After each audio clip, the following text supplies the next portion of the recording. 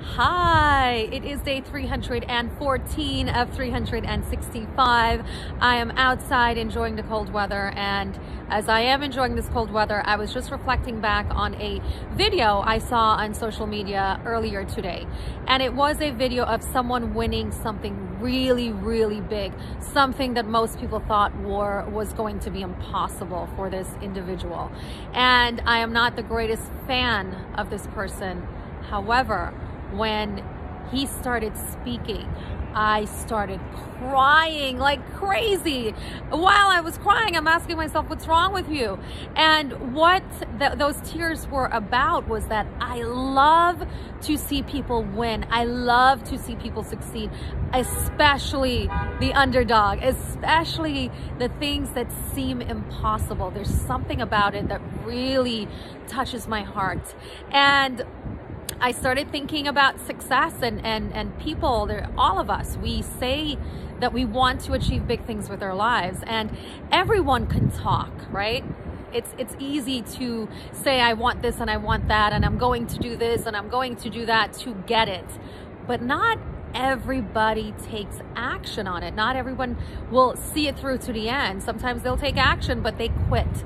And all of us, every single one of us that is born on this planet has the ability to win, and to win really big.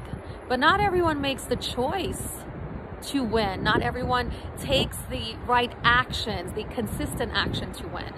And I also saw a photo of, I think it was like a 7 or 8 year old after this on Instagram. This kid was like, he had tubes in his nose, and he was in a karate competition. So I guess it was oxygen. He could not breathe on his own. And this kid was in a karate competition in front of thousands of people, and he couldn't even breathe on his own. And I started thinking about the things that I want to do and the excuses that I sometimes come up with.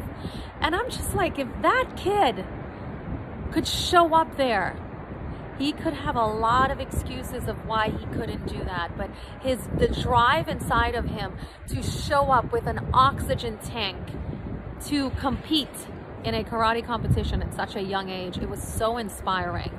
So yeah, I was just thinking about winning and how winning is really a choice. We all have the ability to win at anything that we want, but not all of us makes the choice to win by taking action. And that's what's rolling around in my head as I'm enjoying the cold. I'll see you later. Bye.